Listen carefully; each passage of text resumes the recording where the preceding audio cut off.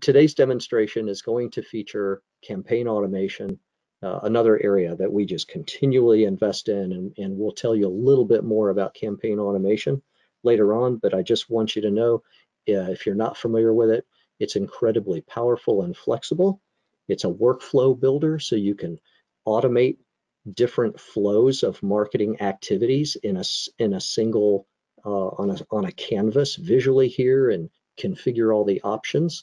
And we continue to make it not only more flexible with additional options like those I'm going to show you, but we also have an eye on usability. I want to make it really easy, so I'm going to share some additional resources after the demo on how easy it is to get acquainted with campaign automation if you might be a new user to it. So first of all, I want to highlight something that we recently added that we call marketing goals. For this demonstration, I'm just going to use a very simple workflow that we set up in advance for you. This is a campaign automation that is used for sending emails for our latest Net Promoter Score survey. And what I've done is built in some logic such that if a recipient of this email doesn't click on the link to access the survey, and they take the negative path, they'll get a follow-up email after 48 hours that reminds them to do so. And the upper path in green is for the participants who did click on the link. Next, there's a node that will recognize in the event that the survey was submitted.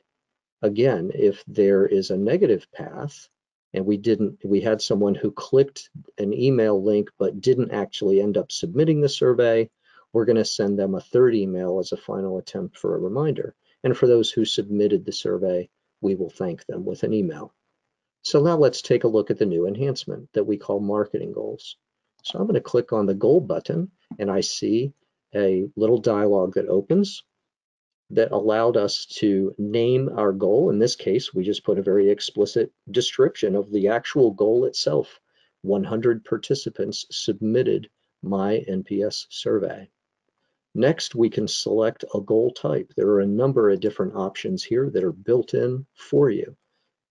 A user can choose to wrap a marketing goal around the number or percentage of participants who submitted a particular form, a subscription, a survey, as in this example, had a specific type of interaction with an email, were added to a list, and so on, all the way down to events.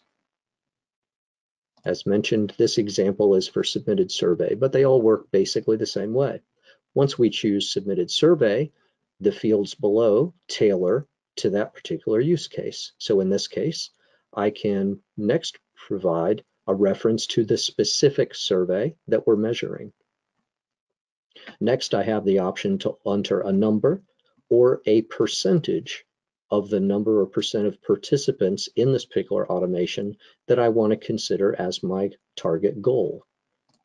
And finally, I have a time range for this goal to be attained, and I can further specify that if a particular participant achieves the goal, they can either continue in the automation as before, or based on the fact that they did achieve the goal, we can have any participants after that point exit the automation.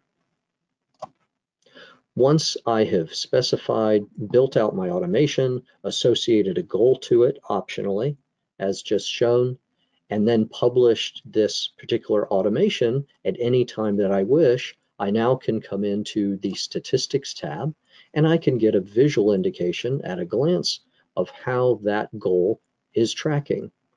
Obviously, that we used a very, very simple example with a tiny sample size, but you get the idea. The visuals would be the same. So I see in this case that in the time of the tracking for this particular goal, it was not reached. We had a goal of 100 participants submitting a survey, but we only ended up sending it actually out to 3 participants in our silly little example. But you see the example here that this is the content that you would see. You would see an easy representation of the number of the total goal who achieved it. You would see also how that achievement was reached over time. And if I click on the Participants tab, for each participant shown as usual, we have added a goal column. And so you can see here very easily at a glance which specific participants achieved the goal and did not.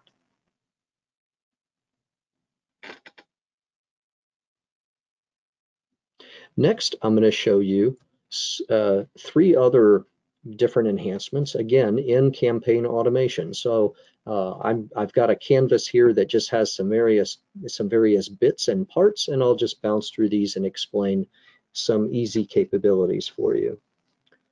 First of all, we have gone into a number of our different triggers that are available, and we've added an additional option to be able to deduplicate on email address. So let me show you what that would look like. I'm going to click on this registered for event trigger. Now, we previously had provided the ability to trigger a campaign automation only once based on each unique participant in the automation. The new enhancement is now we've added a second option here to trigger an automation only once based on unique email address. And this could be useful if you have in certain situations, you're finding that multiple participants actually share a common email address. So now we've added this level of control. And this is supported in a wide variety of different types of triggers. So I would see it here in register at event, or in any of the other types of triggers that are individual based. I now have that new option. It's very, very simple, but very valuable for that particular use case. Next, I'm going to show you how you can use accounts, the account entity in Dynamics with campaign automation. So I will go to this field updated trigger, and again, we've had an existing ability to select a participant type. This used to only list lead or contact as options. You now have a third option, which is account. So if in your organization it makes sense that you're doing business, you want to be able to execute a marketing campaign and automate those steps in a workflow at the account level, you can do so. You simply go to each appropriate trigger or action that currently can be at the lead or contact level, and for all of those triggers and actions in a particular workflow, you now simply would choose account as the participant type. Now in this case, because it's a field updated trigger, I have the further option of choosing which field in the account entity I want to trigger on. And just like I would see before, if the participant type was lead, I would see lead fields. If the participant type is a contact, I see contact fields. In the exact same way now, with this new enhancement, if I choose account as participant type, I see a listing of all the available account names.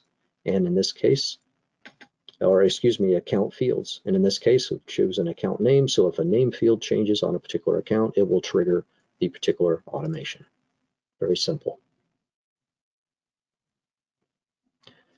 Next, I'm going to show how you can use the email interaction enhancement that was added in a recent release as well.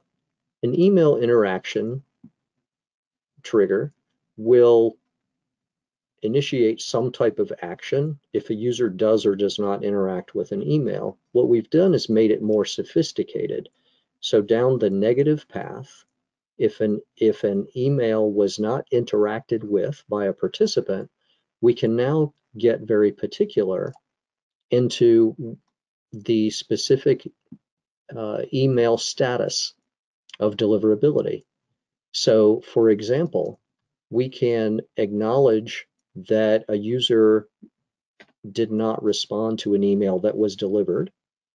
We can now go down and take a different path in our automation if an email hard bounced, i.e. had an invalid email address. If it's soft bounced, which is a condition where an email provider returned an email to an email address that isn't getting through, or in a situation where the recipient has marked your email content as spam. So I can denote each of these as a different path, such as I can communicate send a follow-up email if someone didn't respond to a first one. If it's bounced, I can have them add to a marketing list for follow-up, or if it's marked as spam, I may wish to send a specific email to someone internally.